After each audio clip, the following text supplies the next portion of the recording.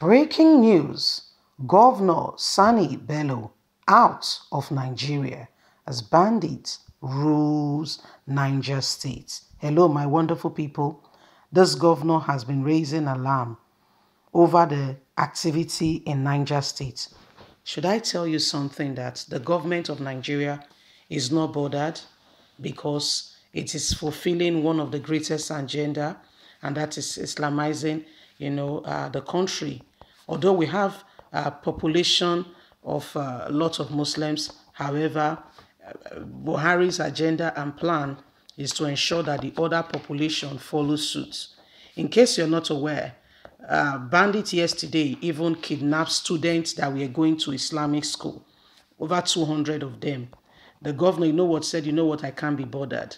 He has abandoned the state and has traveled out of the country. Because when a governor goes to the Senate, raise alarm that things are going from bad to worse. So can you guys send soldiers here to restore law and order? He said, this Niger State has boundary with Abuja. Before you know it, they will come to Abuja. Nobody answered him. He thought about it and said, maybe I want to kill myself for nothing. It will interest you to know if you go and investigate very well. Probably he has relocated his family, out of the country straight away. You never can tell. Things are happening. The governor is out of the country, yet the state is being taken over. Please don't forget to give us a thumbs up. Subscribe if this is your first time. Thank you. Governor SANI Bello out of Nigeria as bandits rules Niger State. Governor Abubakar Sani Bello of Niger is at present not in Nigeria as bandits increasingly turned his state into a playground. The bandits' latest acts were the attack on several communities in Tangi, Washishi, and Batati. The bandits cropped their region of impunity with the kidnapping of over 200 students of Tangi Islamai School on Sunday early hours of the morning. But in a shock discovery, the chief press secretary to Governor Bello said the governor has left the country before the recent attack on the security mission. The governor, who had left the country to expel all possibility of strengthening the state security architecture before the incident happened, is expected back soon. He has, however, given directives to the security operative and state officials to do all they can towards ensuring the safety and return of the adopted Tinga Islamite children and others. Bandits on Sunday not only kidnapped the student of Saliu Tako Islamic School in Tangier, they also kidnapped some passengers on a Sharon bus traveling to Mina.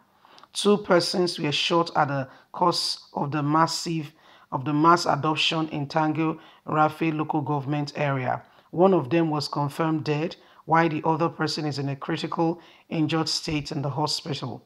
The state governor is still gathering details. I don't know what is gathering now because there's no gathering here. The detailed security reports on the attack. But if it's the Imo State, they would have found them by now. Can you see that? And Lai Muhammad told us that they know who they are, they know where they are, but they will not touch them. He said they have their reasons. We reported to you. If you have not seen that news, please go to Apple Line Media under videos and, get abreast with all that is going on. Let's continue. The state governor is still gathering detailed security reports on the attack so as to take necessary measures to secure the release of those adopted, the press secretary said on Twitter. Niger State is a central Nigeria, has been in recent times been facing unrelenting attack by bandits and terrorists leading to displacement of thousands of people from their villages. Yet, the governor jets out. And you think all is well. My people, think again. Those of you who say, blah, blah, you don't understand what's happening. Buhari does not. So why can't the army go to this state and help the people immediately? Why can't the army go to Imo State, that is in Imo State, be deployed to Niger State to restore peace and order? That's not the aim. The aim is to destroy the Igbos. You don't understand. It was Femi Fani-Kayode who made a video exposing why he left APC. Remember, he was a founding father of APC, Femi Fani-Kayode, before joining PDP. He said during the time they were starting the whole thing, it was Buhari who called him into his bedroom the time that the going was going, the rosy was rose. Yes, you understand my phrase, right? Just making it fun. Called him into his bedroom, and as they were talking, all of a sudden he came to the Igbos. You know the way somebody is really pained and wants to really express himself, and all of a sudden the tide, the atmosphere changed, and Buhari said, I will never forget. What is it, sir, that you will never forget? Oh, they killed our people. We will never forget. We will never forget. Oh, seriously? Yes, we will never forget.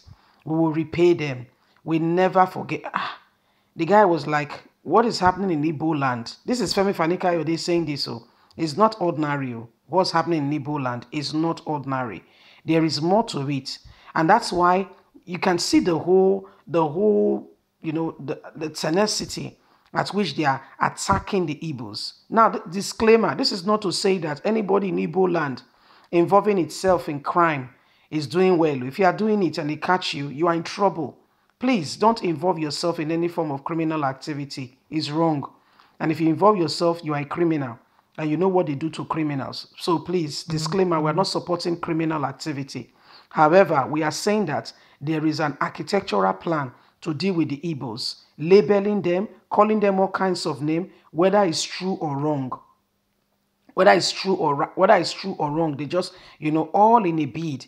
Let me tell you something about words. By the time you continuously, repeatedly start repeating words to people, people begin to buy the idea, begin to say, okay, maybe, you continuously call the Igbos, you can't call them criminals. They've labeled them a terrorist group, but bandits are bandits. And they are displacing people like no man's business. Children have not gone to school for how many years? I don't know what they think the country will turn into. When people, see, the way to really, influence a generation, it starts from young, especially through education.